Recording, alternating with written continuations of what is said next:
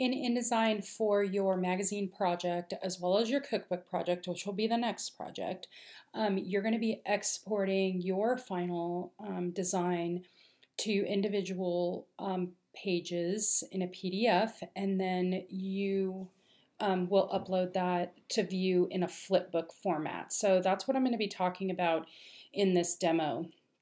So when I say individual pages, I don't mean that there's individual PDFs. It's one PDF of singular pages versus having them in a spread like this. So I want to show you kind of the difference between the two first. So let's do that. So I can go to File, Export, or Command E. I try and use a lot more shortcuts, so Command E. It's going to give us this export option here, and I'm going to change this to a PDF print, not interactive. And I'm using a student's project here, so I'm going to go ahead and save this just to my desktop so I can grab it easily. And I'm going to make individual pages first. So I'm going to hit go ahead and hit that save at the bottom. And then when I get to this page, this is what the difference between individual pages and spreads. And this student did an extra spread. So this is part of the honors project for this class. And so if you're doing honors, you need to do an extra 2 pages, which is why we're seeing that here. And then so under general, I'm going to keep with that singular page right now. So I'm going to keep this done, and then I'm going to go to marks and bleeds, and I'm going to make sure nothing's selected here. For uploading this to a flipbook, I don't want to be showing crop marks and any of the bleed, so do not select this here either. And I'm going to go ahead and hit export, and it's just saying something's overset, and that's fine.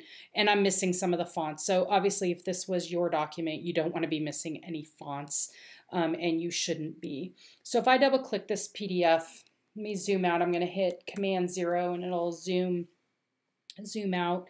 But you can see here that these are now individual pages. So we're not looking at them as facing pages. So I'm going to go ahead and export this again, and this time I'm going to hit underscore spreads. I'm going to add that to the end. It's still a PDF. I need to name it something else or else it's going to override that one anyway, and I like to know which one is the spread. So I'm going to hit that save, and now I'm going to select spreads here and no marks and bleeds. So I'm going to hit export, and then OK. It's going to give me those same warnings, and then it'll put it on my desktop. Here it is. So now when I open this one, now I'm looking at it as spreads. So that's really the difference between exporting as individual pages and exporting it as spreads. The next part of this I want to talk about making this into a flip book. So I've provided the links for both Issue and Flipsnack. These are just 2 options, and if you have another one, you can use it. That's perfectly fine. I usually use Flipsnack, but Issue allows more pages for free, where Flipsnack has a max, and so I did a large book recently for our art show, so I had to find another one, so I used Issue. So you're going to hit create account, and you're going to make a new account, and once you do that, and it's free, once you make a new account, then it's going to take you in to where you can actually add content, so you'd be able to upload your PDF here. And with Flipsnack, it's the same thing. You're going to create an account. I already have one here. I'm going to go ahead and log in. I'm just going to close. So this is a flip book that I made with an ABCs of Typography book. So you can see that you're just flipping through. It's pretty easy. So if I want to upload a new file, I'm going to go ahead and hit upload file. And I'm going to do the spreads because I want to show you the difference between the two. And the spreads is not correct. It's not going to give us what we need, but I want to show you that so that you can see it. So a spread file would be more for viewing, if we're just viewing your file kind of as it was, then you'd want to do spreads. Oops. So I'm not quite sure what just happened, so let me try this again. Let me go to upload more files. Try this again here. Well, this looks the same. Oh, well, I didn't publish it, but maybe that's why.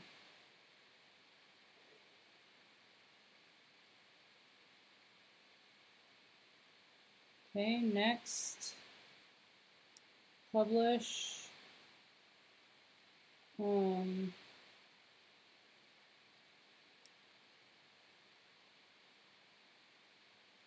me go back here. I think what's happening is not going to let me go back. So let me delete this one. Yeah, that's fine. Okay, so let's try this again. For some reason, it's only letting me. You can also upload your file from your OneDrive.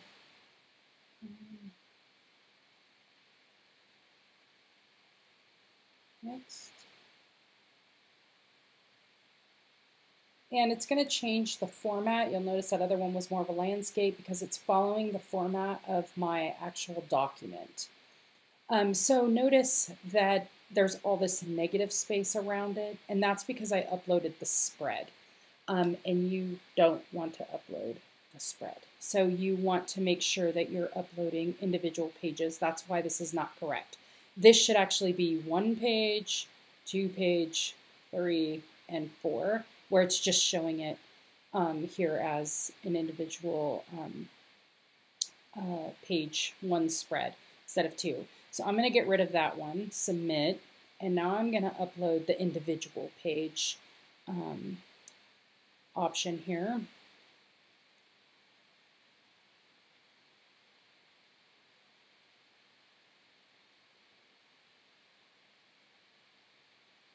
I'm going to hit next.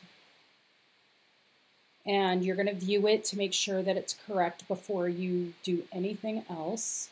So we're going to look, so this is better. So now we're looking at individual pages. And my back page is blank because there wasn't one, and that's perfectly fine. Okay, so now that this is correct, what you're going to need to do is hit publish. And once you hit publish, this is not showing me what I remember, so let me go back to let's see what this is. You have to make sure that you're publishing it first, and then it allows you to share the link. So now when we're doing a demo, you go to full screen, and this is how we're going to be reviewing your actual document. And then this is the URL for your book. So if you hit copy, when you go to D2L, you want to paste this somewhere in your records too, because this is how you're going to be able to view this FlipSnack. But if I come here and I put it in, then this is how I can view your Flipbook. That's how I can view your Flipbook too. So I'm requiring that you give me this URL.